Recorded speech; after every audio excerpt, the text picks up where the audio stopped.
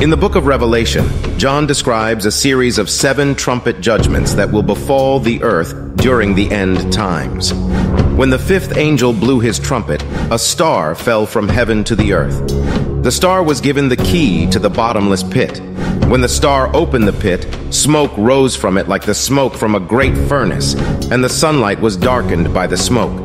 Then locusts came out of the smoke and descended on the earth, and they were given power like the power of scorpions of the earth. They were told not to harm the grass of the earth or any plant or tree, but only those people who did not have the seal of God on their foreheads. They were allowed to torment them for 5 months, but not to kill them. And their torment was like the torment of a scorpion when it stings someone. During those days, people will seek death, but will not find it. They will long to die, but death will flee from them.